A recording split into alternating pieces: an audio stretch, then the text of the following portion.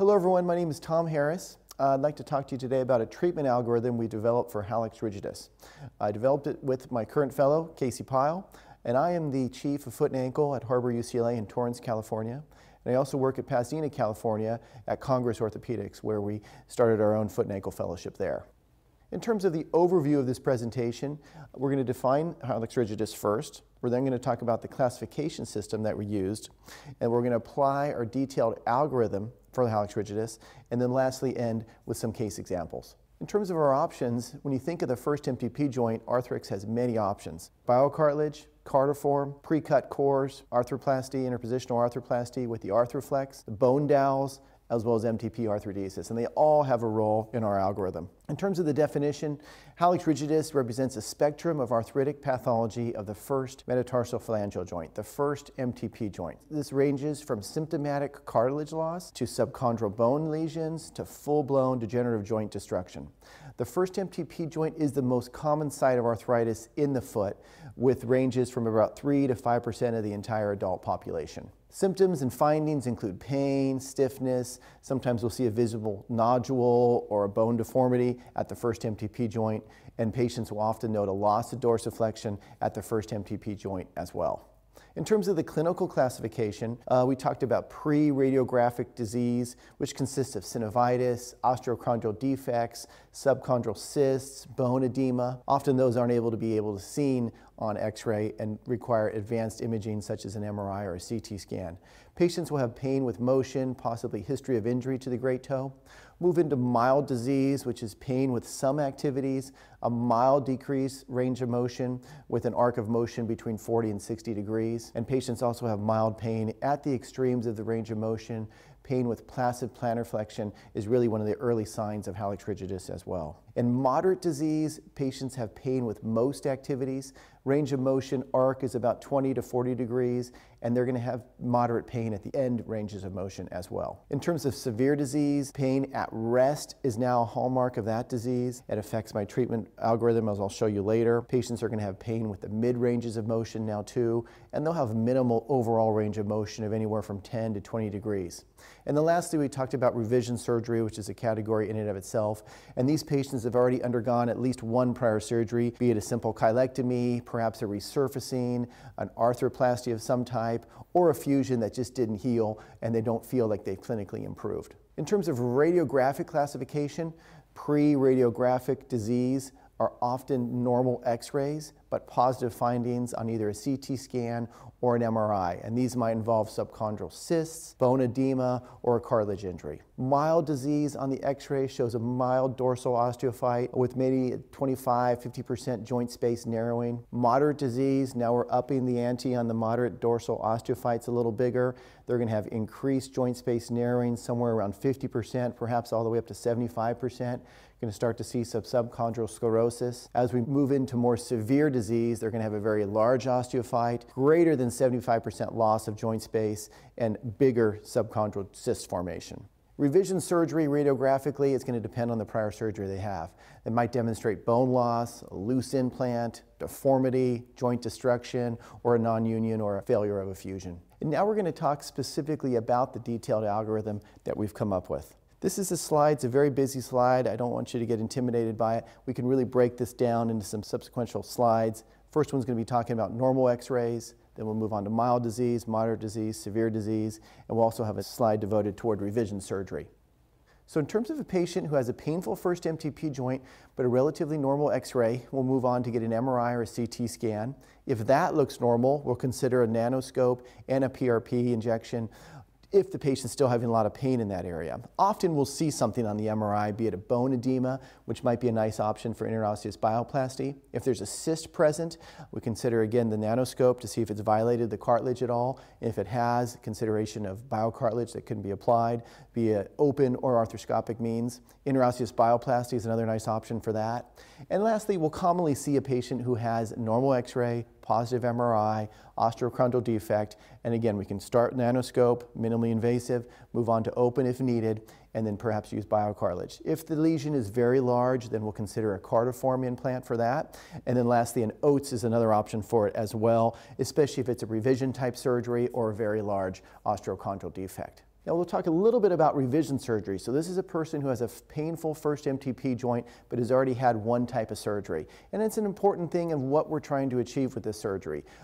Does the patient want to have just one surgery? Does the patient want to preserve motion? Do you as the provider want to preserve motion or perhaps just consider one surgery? And that's going to be a really complicated decision based on the patient and your interaction.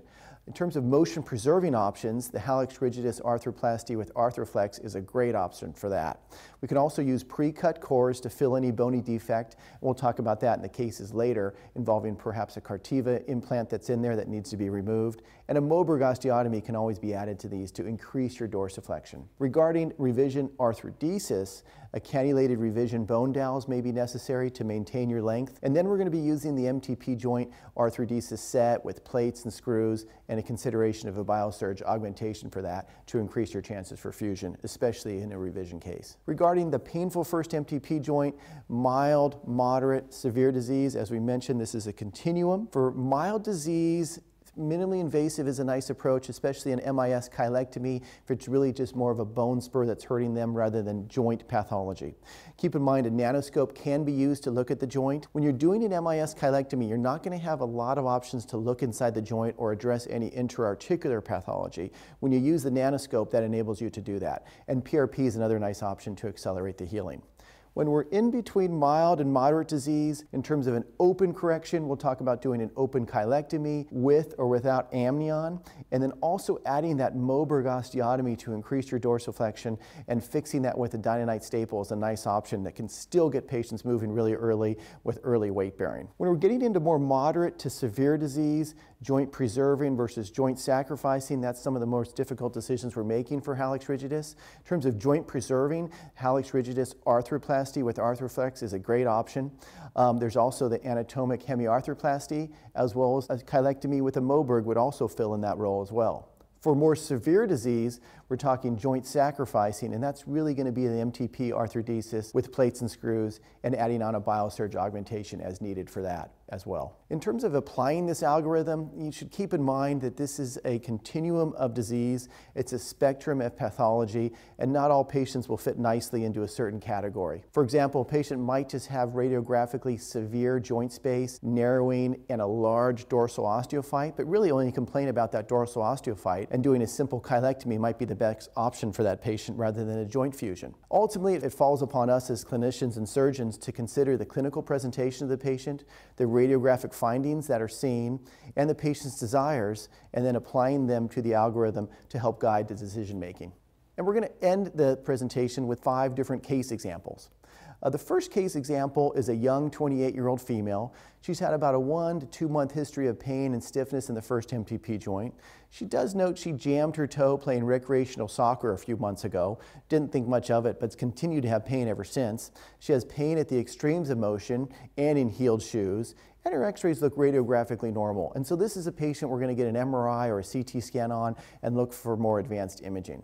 And in those cases, we'll often see an osteochondral defect. We'll see a cystic-like lesion or bone edema that's present there. And all of these are nice options, be it a nanoscope, arthroscopy, biocartilage for some of your smaller lesions, cardiform for some of your larger lesions, and then the Oates type procedure, be it revision cases or very large lesions for those. And in terms of case 2, this is a 40-year-old male, 1-year history of progressive pain and stiffness in the first MTP joint. It's worse when performing certain yoga poses, pain mostly at the end ranges of motion, and you can see on that lateral view a little bit of a lateral osteophyte on that AP view and a little small dorsal osteophyte on the lateral view. And for this patient, it might be the best option of either an open chylectomy with a Moberg, or if it's purely that bone spur that's bothering the patient, a nanoscope or even an MIS chylectomy might be a nice option here. You can always augment your repair with a PRP to help enhance the healing, but I think those are your options there for the more mild Hallux Rigidus. As we get into more moderate Hallux Rigidus, decision-making becomes a little harder. This is a 55-year-old male, several years of stiffness and progressively worse pain at the first MTP joint. He's having difficulty walking, having difficulty playing golf, and it's affecting his swing mechanics, and he's painful throughout his range of motion. And on those x-rays in both the AP and the lateral, you'll note diffuse joint space narrowing, especially noted on that AP view. So the treatment options for joint preserving involve Hallux Rigidus arthroplasty with Arthroflex, arthroflex, an anatomic hemiarthroplasty, or a chylectomy with a Moberg. Keep in mind that the Hallux Rigidus arthroplasty with arthroflex does address sesamoid articulation as well. So be it medial or lateral sesamoid pain in addition to arthritic pain in the MTP joint, the nice option is that the Hallux Rigidus arthroplasty with arthroflex addresses all of those things. In terms of more severe Hallux Rigidus, this is a 68-year-old female, multiple year history of progressive pain and stiffness in that first MTP joint, minimal motion, pain with any movement, and pain at rest. And when patients are having pain at rest, I'm more inclined to perform an arthrodesis for those patients. And on these x-rays, you can see near complete radiographic obliteration and destruction of that first MTP joint. And so for this person, she might be best served with an MTP joint arthrodesis with plates and screws. Biosurge augmentation can be added to increase your chances for fusion. And then the Angel system, as well as Hallux Pure, is another thing to have on hand for any type of arthrodesis type procedures. And lastly, revision surgery. This is case 5, 65-year-old male, history of prior synthetic first MTP joint, synthetic cartilage implant 2 years ago, now complaining of progressive worsening pain and stiffness in the joint for the last 6 to 12 months. And you can kind of see the difference in x-rays there and the subsidence of that implants, and where there was once a space, there's no longer a space present. And here you have basically two options. There's the revision arthrodesis type option, and this is really going to depend if you need to use those bone dowels, if you need to maintain length. So if you're removing a metallic implant that's lost a lot of bone from the first MTP joint and you want to preserve your joint length, then I think you need to put revision dowels in there. And that's going to be supplemented with the MTP arthrodesis, plate and screws. Biosurge augmentation can be very helpful for these cases because you want to just improve your odds any way you can to get a solid fusion afterwards. So when you have significant bone loss, use the dowels to maintain the length of that first ray. The other option would be non-arthrodesis, and that would involve either a pre-cut core of osteochondral allograft there. If the rest of the cartilage around the joint looks viable, and it's just that center portion where the component is removed and the rest of the remaining cartilage looks viable, then I think that's a good option for you. There's also the Hallux Rigidus arthroplasty with arthroflex, which can be used if you just pack the defect and then you're going to cover over the first metatarsal head, and that's going to preserve the motion in there as well. And that depends on the discussion you're having with your patients, what you're looking for post-op as well, whether you want to maintain motion or you want to do the arthrodesis. So in summary, we have many options for first MTP joint disease. We have biocartilage that can be used, the cardiform, which can be used as well for larger osteochondral defects. We have the fresh cut cartilage core as well. Arthroflex can be used to cover the first MTP joint and to really maintain that range of motion. The pre-cut bone dowels are helpful when you're trying to maintain length, and one of the workhorses is the first MTP fusion plate and screw system. So thank you very much for your attention.